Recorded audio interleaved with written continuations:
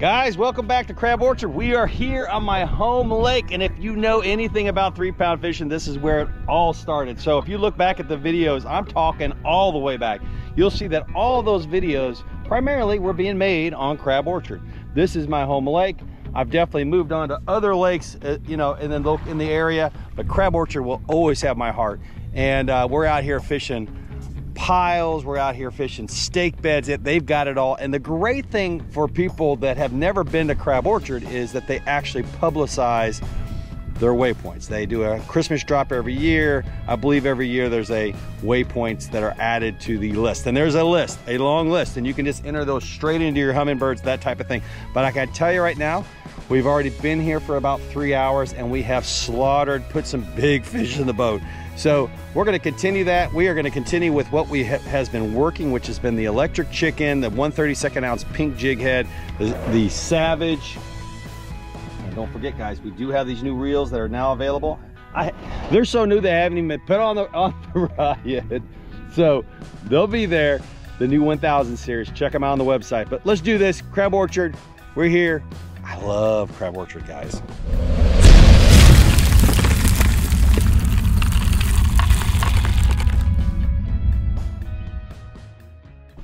Now, for those that are new to stake beds, guys, that is a stake bed right there. And usually at the bottom, you can kind of see some decent marks. There's definitely one there sitting a little high.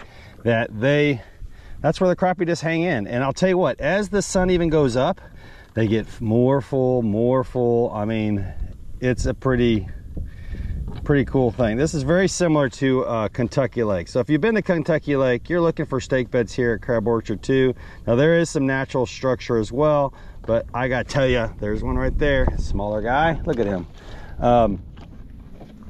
These stake beds today have been out of this world.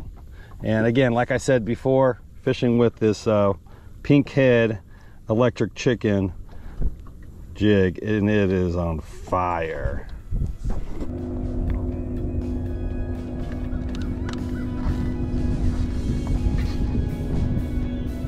There we go. Now we're talking. Beautiful Crab Orchard. Good fish right here. Solid fish here on Crab Orchard. Now we've been catching, let them go. We've been catching bigger than that, so we're gonna get on them, I'm sure of it. We're just hitting stake beds, and we are definitely vertical fishing. Now vertical fishing for me is with the Savage 13. For you guys that don't know, the Savage 13 has those 2 midsections that come with it that allows it to turn into a 15 or a 16 footer. It is legit. Right here. Check it out. And again, you're essentially getting 3 rods in one. And coming this fall, there will be a 5-foot section with the side accessible eyelets on it, which has been patented.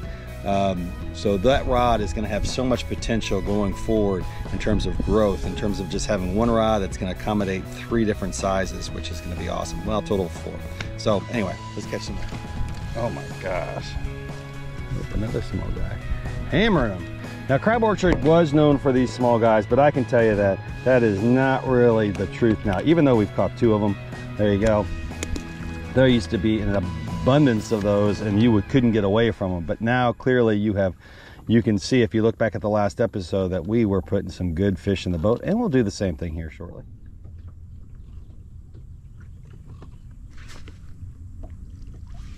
A little bit better size. Still not what we're looking for though. Pretty white fish though, right there. Oh baby, oh that's a good fish. That's a good fish. That's a good fish.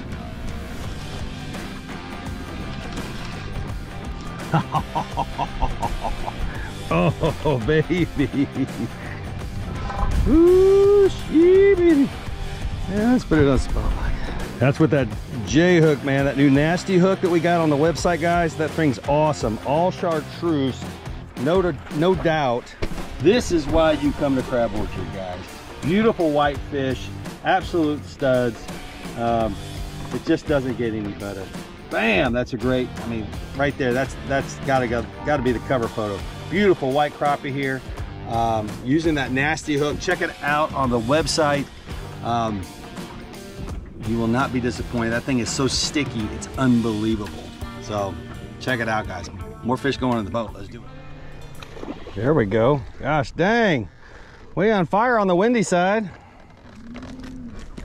Combination of black and white crappie here on the lake, guys. Nice solid eater right there. And I gotta admit though, I like the white crappie bite.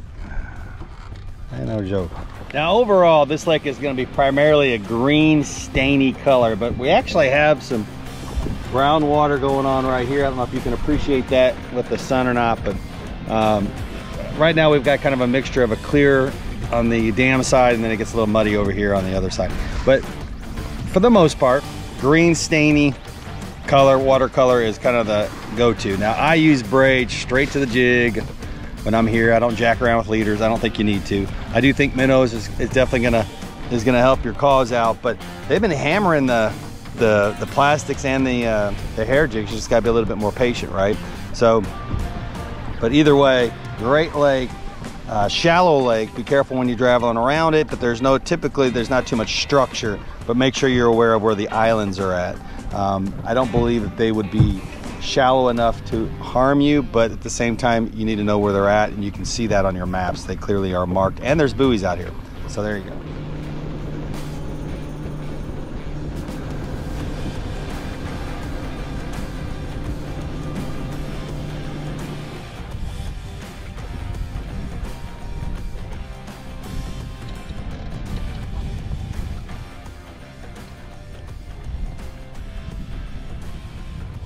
All we're doing is pitching out at them, probably staying roughly around 12-15 feet away from them, but getting pretty cozy with them. We're not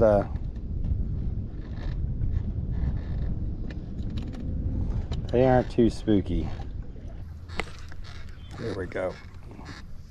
Good fish here, guys. Wow. I love it. I flipping love it.